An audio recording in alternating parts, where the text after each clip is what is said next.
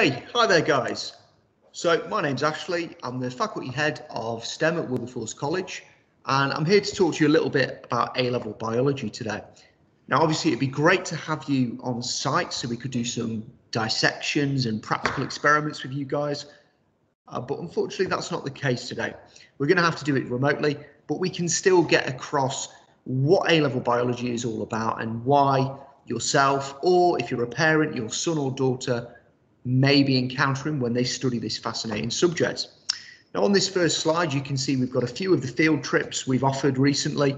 We've got Filey Brig on the left, where we take students to the beach, to Filey Brig, and we do some random sampling, some systematic sampling, rock pooling, looking for different species. That's a trip we run every year. Now the one in the middle is when we go to Lincoln University, and students compete to carry out practical investigations. In the picture there, you can see that they're competing to extract the purest sample of DNA possible. Now on the right hand side, that was an exhibition we went to where we're looking at the anatomy of animals, of organisms, and actually that is a real African elephant you can see in the picture there, showing its internal muscular structure and its skeleton. Now, why Wilberforce College for A-level biology? Well, we get fantastic results with our learners. We've had 100% pass rates for years, and we were ranked top 5% in the country for value added, which means our students, they achieve very well compared to the grades they come to Wilberforce College with. Now, in addition to that, 82% of our students achieved grades A star to C. And that's fantastic. I was so proud of the students for that. And it really is owing to the hard work they put in and the inspiring atmosphere that they come and get involved in. So yeah, great stuff there. Now continuing on with that, we do ask for some great results when students come and join us. We ask for a GCSE score of 5.3 or above. Now that's an average of all of their grades.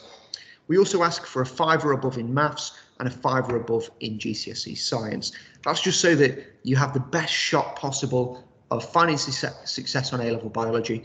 Now don't worry if you don't get those grades, there are other pathways available, and we can talk about a bit more about those in a later presentation. How does biology take our students then? Well, typically students who come and do A-level biology are interested in science or biology, and it can take routes such as medicine, biomedical science. Now that's a really key one. We've had a number of students go and study biomedical science at Hull University, Lincoln University, and further afield as well. We have students looking to do natural science at Oxford or Cambridge. We have students looking to go to Leeds University, for example, to study zoology. We had one of our students who achieved A stars go and do that at Leeds University, and they were really successful there.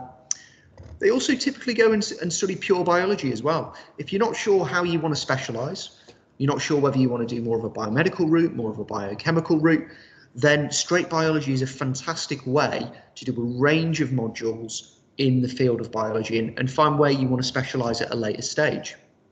If, for example, you want to work with animals, we had two students last year who went on to do zoology. And they were certain they wanted to work in the field of zoology, so that was a great move for them. We also have students go on to do biochemistry, marine biology, veterinary science, nursing, dentistry. The list kind of goes on and on. Biology has so many transferable skills, such as analysing data, being able to problem solve, being able to work as part of a team during practical investigations and group work. The list is endless. There are so many employment routes and university options that really see A-level biology as a key strength. It's one of the 4 natural sciences, and it's looked on quite favourably by employers, apprenticeships, universities. Typically though, the vast majority of our students do go on to study at university if they do A-level biology. That's typically the route there. Now, what will you study with A-level biology? Well, we have 8 topics spread throughout 2 years, and these topics are fascinating. We run the AQA A-level biology specification, and there's some really interesting content covered. We start off with biological molecules. Now that is going to be the basis for the entire course, okay? It's only an 1/8 of the course, but it's an important 1/8. because that's going to really allow you to understand chemical structures, molecular structures, and really understand the fundamental things that are needed to then learn about things like the heart, the lungs, the human body, animals, plants, evolution, things of that nature. Now, in biological molecules, there's 4 key biological molecules that you'll encounter. We've got carbohydrates, proteins, lipids, and nucleic acids. They're the 4 we deal with. And you'll learn how they bond and break down and interact. The second topic is cells. Now, the cells topic is going to be covering the immune system, red blood cells, animal cells, plant cells, and it's going to have a lot of information about microscopy, including electron microscopy. So it's a really fascinating unit there. We'll also touch on some key issues like cancer, bacterial division, and viral replication as well. Now, topic 3 is organisms exchange substances with their environment. So here we're going to be looking at how organisms exchange oxygen with the atmosphere, how they obtain oxygen for aerobic respiration and release carbon dioxide as a waste product, although it may be a waste product for the animal or the cell in question. Plants obviously use that in the process of photosynthesis, so it's key there. We'll look at things like how fish exchange oxygen, so they can use that for aerobic respiration. We'll be looking at their gills, we'll be doing dissections of the fish, we'll be doing dissections of the heart, dissections of the lungs, we'll be looking at the structure of arteries, veins, and capillaries. We'll even look at how insects exchange oxygen with their environment, and they have tiny holes in the side of their body where oxygen can enter, called spiracles. And it's a fascinating subject. That's one of my favourite units of the entire course. Number 4, we have genetic information, variation and relationships between organisms. So here you're going to be looking at evolution, you're going to be looking at the genetic code, you're going to be looking at how scientists classify organisms using a hierarchy. You're also going to be looking at DNA hybridization to show how closely linked humans are to some of our closest ancestors and some of our closest species on the planet, such as chimpanzees and gorillas. Now, those first 4 units will take the entire first year.